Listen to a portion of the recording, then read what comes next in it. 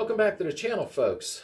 Thank you to my subscribers for being here. And if you haven't yet subscribed, click that button because we got a lot coming yet. Okay, so today we're going to do a transmission, quote, transaxle fluid change. This is for people that have never done it yet. Some of you are going to think this is boring, but you know what? Some people don't know. And I've seen a lot of posts on Facebook like that. So let's get on it. Run over the car. And this is on the driver's side. That's a 17 millimeter Allen head. So buy yourself one of these. I got a 3-pack at AutoZone of like 12, 14, and 17. And you can get them online. You always loosen your fill plug first. Because if you loosen the plug underneath that I'll show you in a minute for draining, and you can't get the fill plug out, you've just emptied your transmission, transaxle, and you're screwed. So let's loosen this first.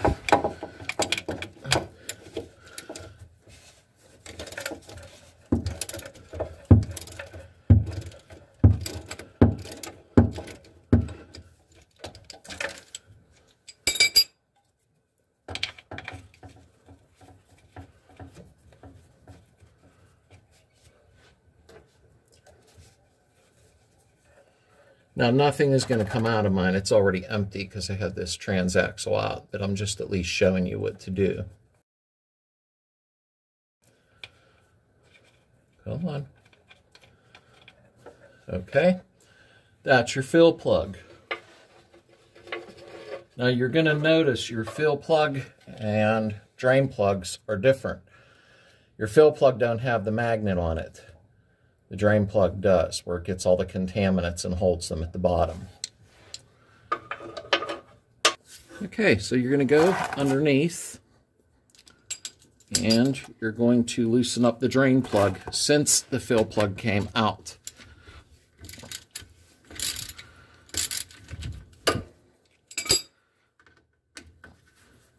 The reason I'm doing this right now is because the motor's not in, and it's easier for me to get under here and show you. And you know what? I forgot.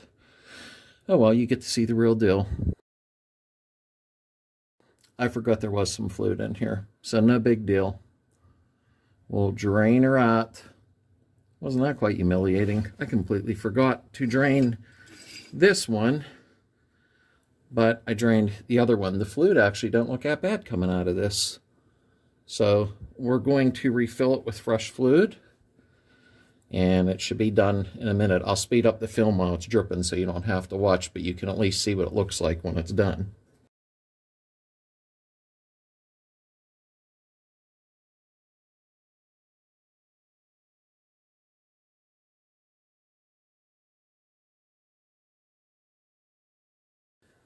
Well, that's going to be about it there, or I'll be sitting here for 3 years because it's very thick fluid.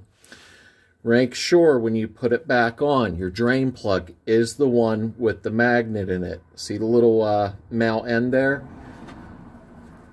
The plug for the side don't have one, because all the contaminants will go to the bottom and collect on the magnet.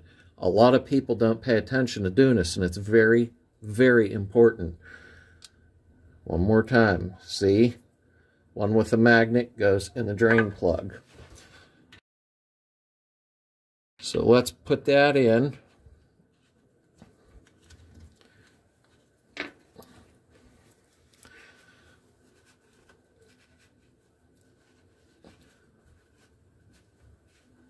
Okay. You can torque this to what the Bentley calls for. I can't remember, and I'm not going to give you torque specs anyhow. I don't like doing that because everybody has their own ideas about that for some reason. Not sure why. So you're just going to snug this up. Find out the torque. And do it. Okay, we're going to move to the side. Now, you can use what you want to use. I have a bunch of different bottles, same weight, same GL number, everything. I use the old-fashioned 80-90 weight. You use what you want. Some people want to put synthetics in and all the other crap, you know, AMSOIL, whatever. I stay with what they used back in the day, and I have never had an issue. Some people run straight 90 weight, but we can get into oil debates all day. This is what I've run forever, and I've never had a problem. So let's put it in. Now what you're going to do, you're going to get your thing ready. Just like doing a rear end on a car, you're going to squeeze it in, which can take a little while. It's thick. Sorry, I can't get a better camera angle, but you know what I'm doing. I have the snout inside of it. And I'm going to show you what to do when you don't have the luxury that I do with sliding under the car and doing it like this, because the motor is out of the way.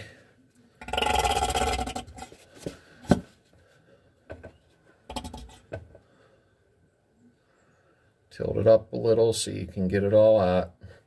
Have a drain pan under there because you fill it until it starts to come out. So you don't want it all over your driveway or your garage or what have you.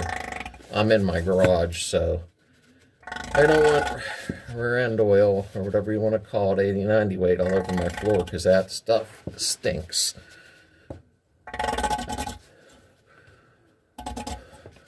Okay, this one wasn't full. It was sitting on my bench or on my shelf. So let's get the other one here.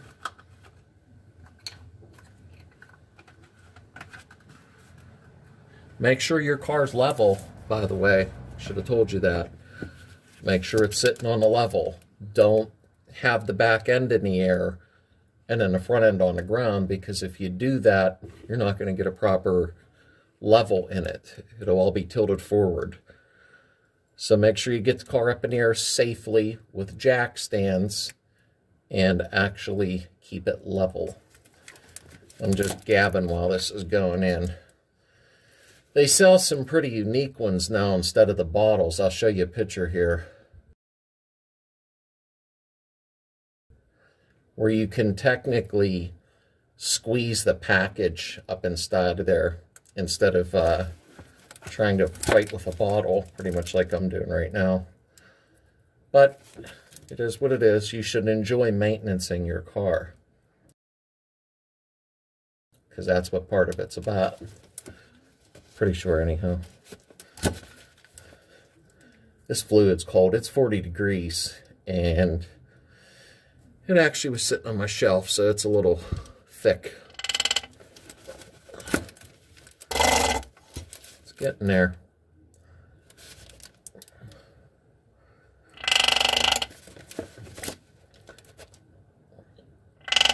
Now, once in a while, take it and pull the bottle out to see if it starts running, because sometimes the lip of this will seal it, and you're hosing more in, and it's already full. See what I'm doing there?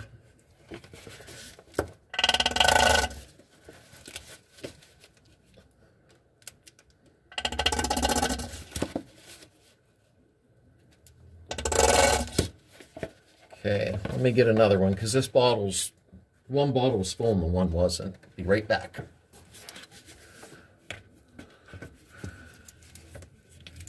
Okay, should be getting there soon.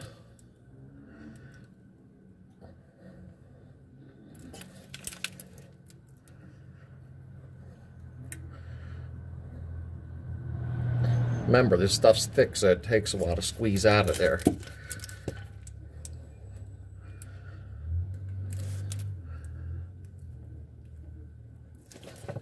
There, see that? See how it's running out? That means it's full, see? Put the fill plug in. I'm trying to reach around the camera so I don't block you. And I know a lot of you know how to do this, but maybe somebody that just is adventuring into their first Beetle don't know. So it never hurts to learn. And knock the bottle over, which you just heard fall on the garage floor.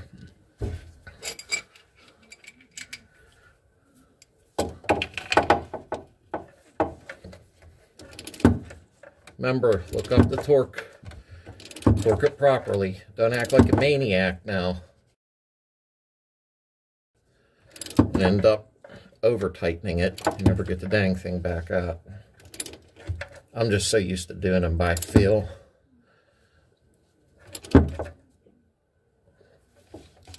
Okay. That is it.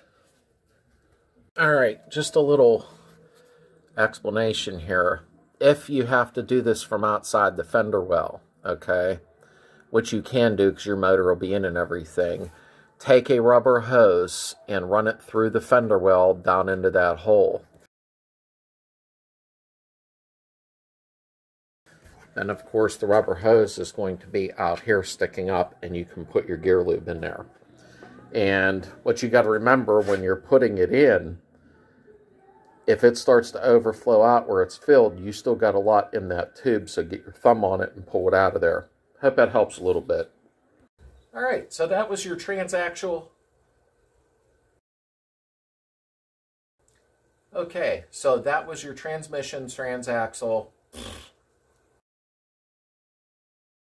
Okay, so that was your transaxle fluid change. Like I said, choose what you want in the fluids.